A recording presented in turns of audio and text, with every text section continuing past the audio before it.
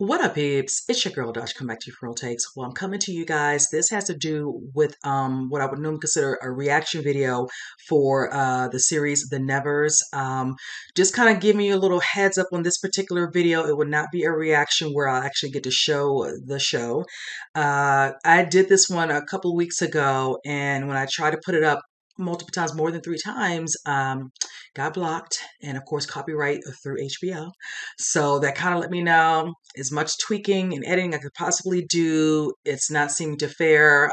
Probably some people are starting to do a couple of them, so they kind of, more still checking it, flagging it, whatever you want to call it. So I said, let me just play it safe.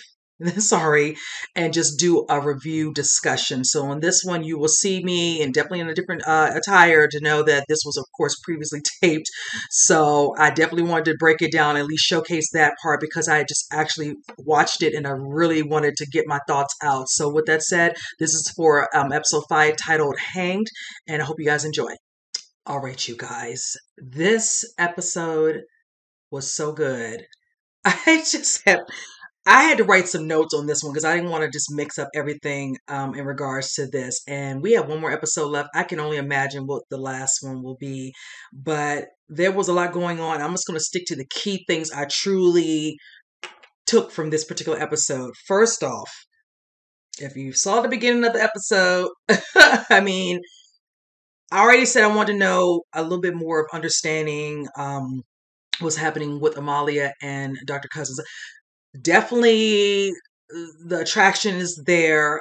I really was hoping down the road we might see backstory just to kind of see how it came to be like this, because if I'm not mistaken, I think I said in the previous couple of the episodes that he has a wife and child. So I know he goes there. We've not seen it where they're, no longer here. I thought they were after the first episode because we just didn't see him anymore. But hence, he doesn't really talk about them. I think that they are probably still alive. And he lives not in the orphanage, so he comes and visits if anyone needs, of assistance. But definitely hot and heavy. Of course, him coming, her, feeling the need for, putting herself in situations like, she's trying to get proposed, like that little comment he made. And you could just see the chemistry is like off the charts. So I want to see how this progresses with them. Definitely hot and steamy. Nothing wrong with that.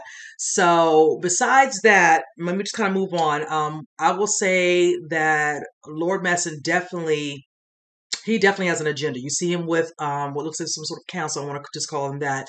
And some of them are in agreement that this, basically this hanging execution with Melody needs to happen. And one of them, he kind of feels a certain way, like, what is this saying? Whatever. And he's like, oh, some of them start to feel like, okay, are you feeling sorry for the touch? But it's just like, okay. And I said it myself. I'm like, these people, these individuals, mostly female, but there are some men scattered who have abilities, did not ask for this, whichever, but they must feel like some of them, if they do have it, will probably use it in a certain manner or whichever. Hence, of course, a little bit like Melody and, Bonfire Annie. So I can see that potential, but to assume every last one and for them to feel the need, because, of course, as Lord says, he wants them to have a certain order of how things are being done. And, of course, them being at the helm of this order so they can keep things a certain way. And, of course, a way that's pleasing to them. I'm really interested a little bit more in his story. And I hope and I really pray we do get a season 2. I need more on him.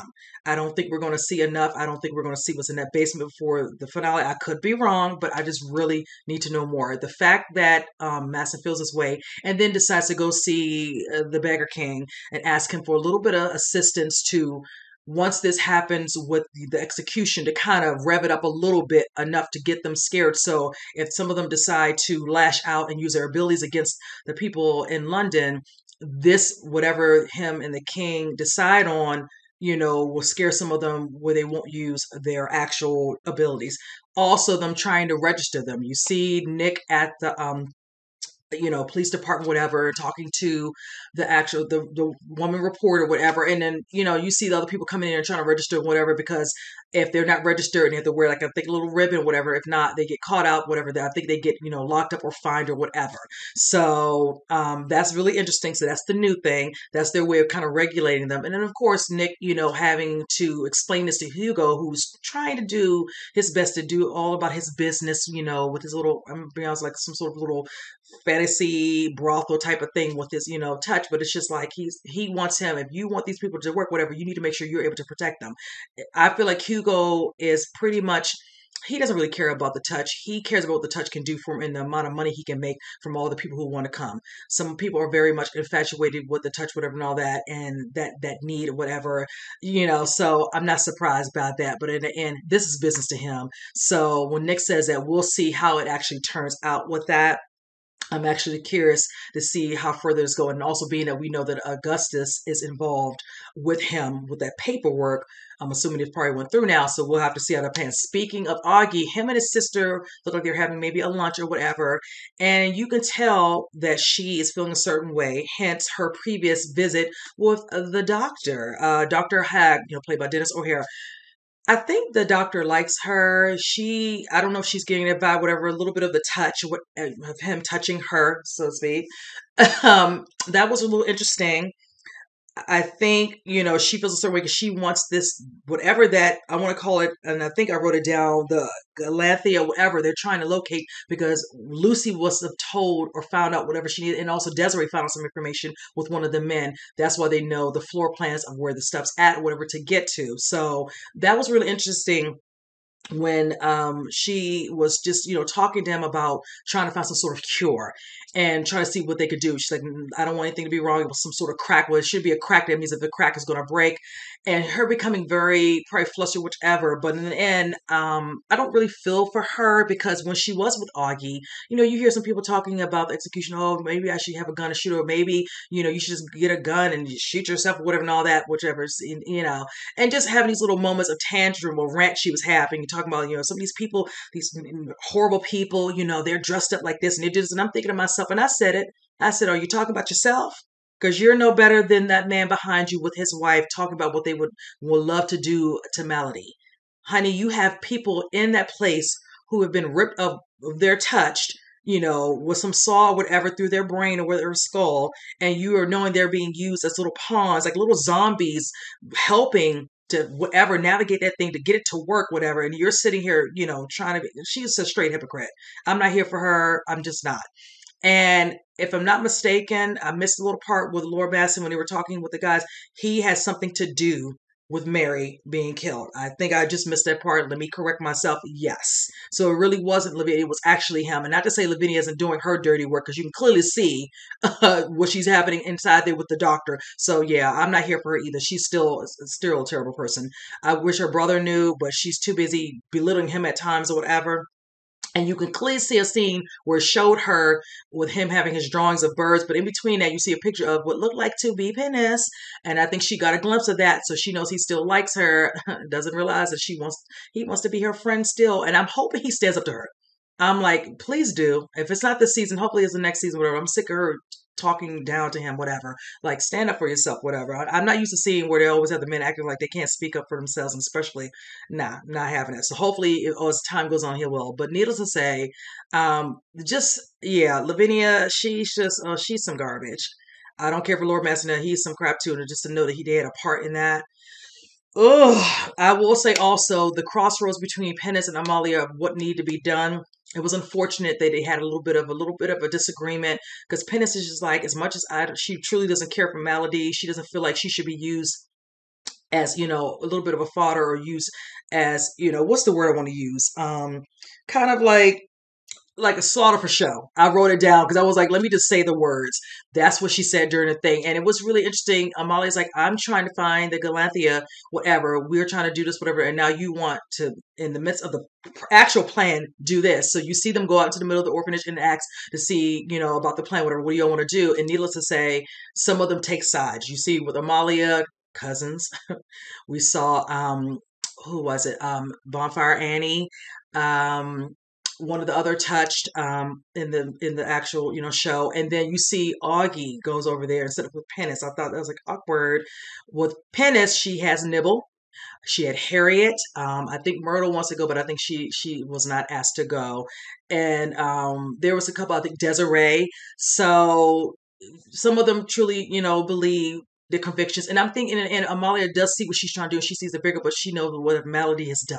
So it's like she's kind of hard for her to really feel like, why are you going to help this woman? She's like, I'm going to help her. I didn't say, I have a full plan or whatever during execution to come there, have it all planned out with a couple of other attached to whatever. And let's just say when the day comes, of course, they're there, Desiree, Harriet and Penance are going in there and they have the thing set up, nibbles on the top of the thing so they could shoot down, I'm assuming what would have been the actual, what is it? Oh gosh, a little thing for the neck, whichever, I can't remember the name of it, but needless to say, everybody was set up and coordinated, but it looks like things did not go as planned because her main guy, who, if he's in the room with you, he can make you think whatever he says, big guy with the hat, and he has it where he has them digging, whatever, and come to find out the way it's set up, it shows him actually setting up where you see the bars around they have the setup with the whole people sitting there watching so they can watch her be killed. And they decide to electrocute the people. And I'm just like, God damn. I'm like, wow, she wanted to go out to do this. And Penance tries to show up and he was like, they deserve a little bit more.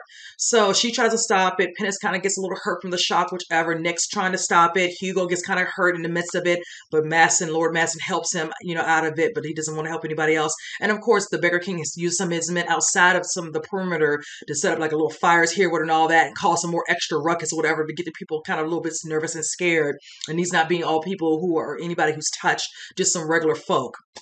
Now, in the midst of this, you see where Harriet kind of gets, kind of locked in the room, and Desiree was able to get out, and she sets it up where she, makes the glass turn from the what is it, like the door, and she kind of gets trampled on. The actual reporter decides to come and help, and she helps her up, whichever, and all that. Desiree grabs her.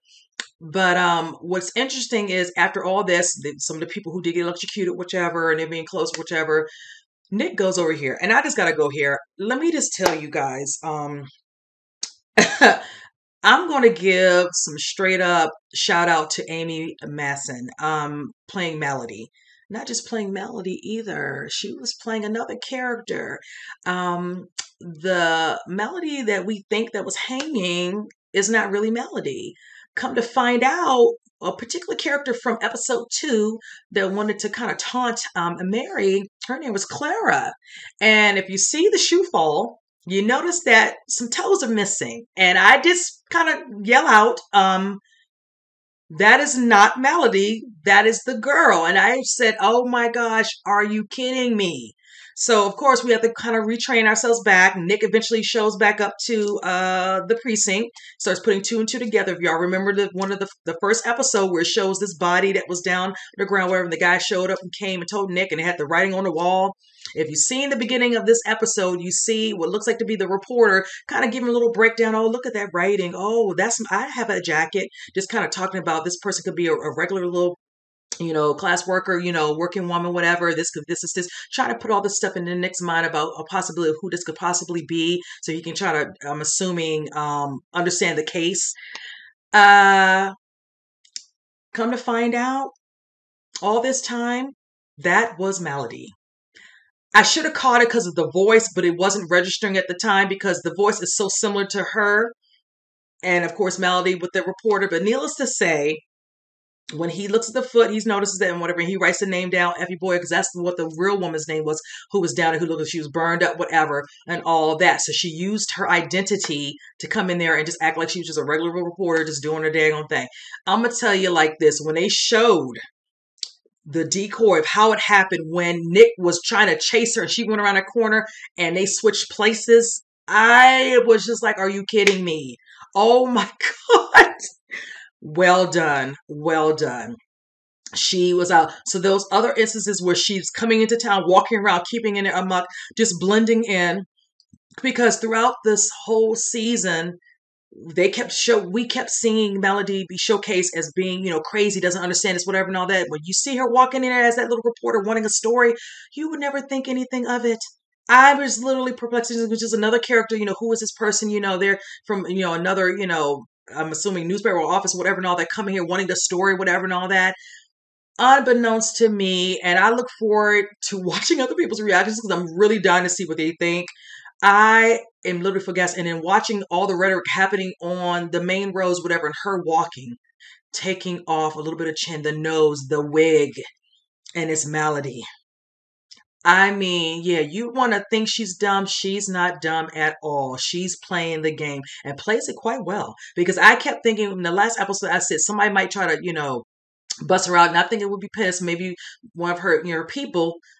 Oh no, she never went in there to begin with. Clara wanted to feel she wanted to feel needed, and she wanted to prove herself. If you saw in episode 2, this is what she had to do it. You see how they were going to try to save her, but in the end, they think Malady wanted to die. She wanted to show them this is what would happen. But no, Clara wanted to fulfill her duty and honor what Malady wanted, and she did. And you see what happened. I mean, yeah, yeah, this was a great episode. I did not see that coming, and that totally caught me off guard. So I'm really looking forward to the season finale. I want to see what's going to happen with Malia, and I'm thinking Nick, of course, clearly knows it's not. That's not her. That's not Malady. And if you didn't look at her face to really check, he's going to be searching for her. So it's going to be wondering where's she going to go. She took off her wig, whatever. Now she's walking around some other people, but now it's like she's out there. So unless he goes to see Amalia and Penance to kind of give him a heads up that was not, her. And he probably will. We'll see what happens in the last episode of the season because I really want to see how this all turns out. Because yeah, this was a nice one. So I really feel like they're going to end it with, probably some sort of bang with that. So that would be really interesting. But yes, I hated to ramble on, but it had to be said. I really just wanted to get off my chest because this really was a good episode. So with that said, you guys, comment below. I would love to know what you all think. And with that said, I'll see you guys in the next reaction. You guys take care.